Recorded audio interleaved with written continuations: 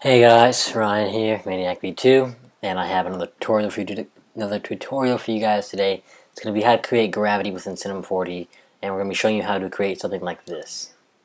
Just a simple gravity.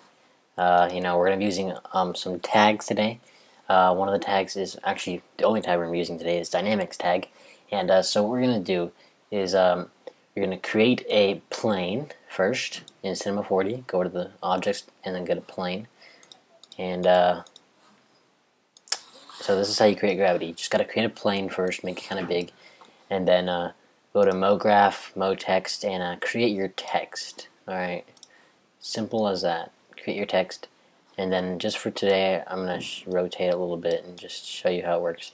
But anyways, now go to your plane, click on the plane, and click on Tags, Dynamics Tags, and Dynamics Body, and then click on the MoText, and go to Tags, Dynamics Tags, Dynamics Body. And now anyways, when we go to 0 frame right here and go play, your text will fall like so. And then as you go, you will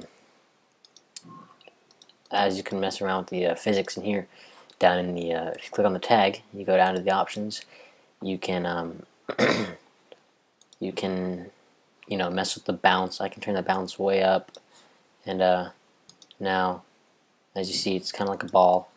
I can turn the bounce down to about 20. This looks a little bit more realistic, I guess. Watch. And then you can turn the friction up more so that it doesn't slide as easily. See.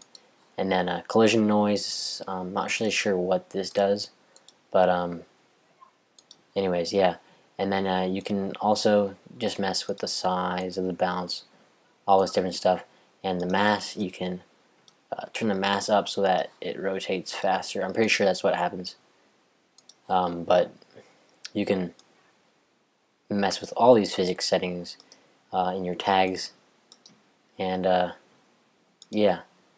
So just mess around with these settings, and you'll get the right gravity and all that. And yeah, the force, you can always just the soft body. You can turn soft body on. I'm not sure what this does, but I guess it spazzes out. Alright.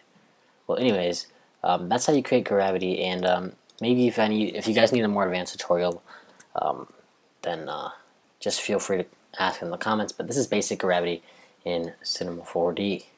So, I don't know what the heck is going on right now, but that is,